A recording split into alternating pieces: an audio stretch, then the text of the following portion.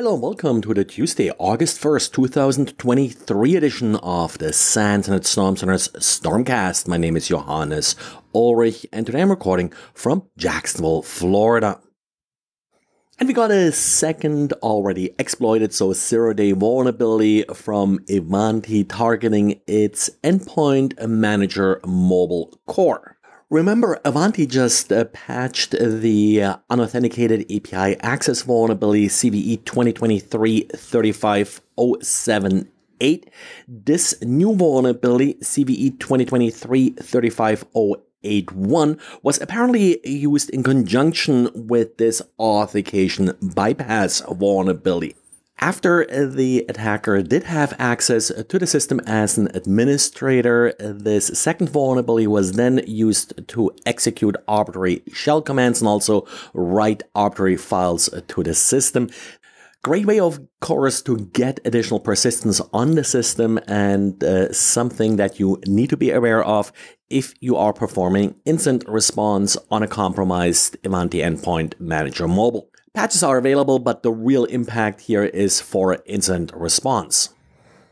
And then we have new malware that appears to be targeting Redis data stores. Redis, sometimes also called a NoSQL database, has an interesting replication feature. And the way this is exploited here is that the attacker essentially sets up a Redis data store and then uses the slave off command on the vulnerable server in order to make it replicate the content from the malicious server. This, of course, already kind of requires a bad configuration here, where you are exposing your Redis store and allow commands like this to be run in your Redis instance.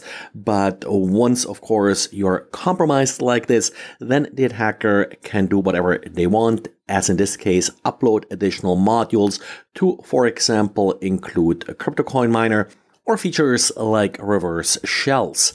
Also interesting here, the particular malware is not just written in Rust, but also comes as an ELF and a PE binary, so it should run on Linux as well as on Windows, something that we occasionally see, but is still not very common. This malware also contains a peer-to-peer botnet for command and control. Given that this particular malware does require a significant misconfiguration of the server and uses a relatively well-known method to compromise these servers, I would expect that any affected server is infected by a multiple piece of malware at this point, and this may also cause some of the confusion between, for example, Palo Alto's write-up and the blog post by Cato, where it actually states that they aren't really sure how the initial infection happens. I will include links to both write-ups in the show notes. And the Google security blog has an article summarizing some of the Android zero days that they saw in 2022. Total of 41 in the wild zero days that they detected. Couple interesting things here, sort of highlights from the report. One is that even Google here is again pointing out that within the Android ecosystem, there can be substantial delays to actually get patches for a particular device. So even N days are function like 0 days, as Google puts it here.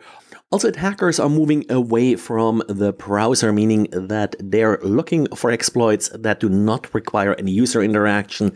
Google also states that some of the mitigation techniques that were implemented in the browser are making the browser a less attractive target. Finally, there is a 40% overlap in vulnerabilities, meaning that 40% of the 0 days discovered are variants of previously reported vulnerabilities, meaning in other words that the initial patch was not sufficient. And typically more sophisticated printers had issues in the past with hard disks being built into the printers that may in some cases still contain some documents that were printed on the printer in the past. Canon now did publish an advisory, and actually kind of interesting that they bothered with that. I think it's a good thing, but it targets more of the consumer devices and less hard disks in these consumer devices, but other settings that may be stored in the device, like in particular Wi-Fi settings. They highly recommend resetting the device if you, for example, bring it in for repair, or in particular if you're selling the device, as it may otherwise expose your Wi-Fi password. And reading the advisory, it also appears that some of these settings are not necessarily reset when you're just resetting LAN settings. They, for example, do recommend that you enable the wireless LAN and then reset the LAN setting one more time. So actually have to reset twice, which may not necessarily be intuitive. Well, that's it for today. So thanks for listening, and talk to you again tomorrow. Bye.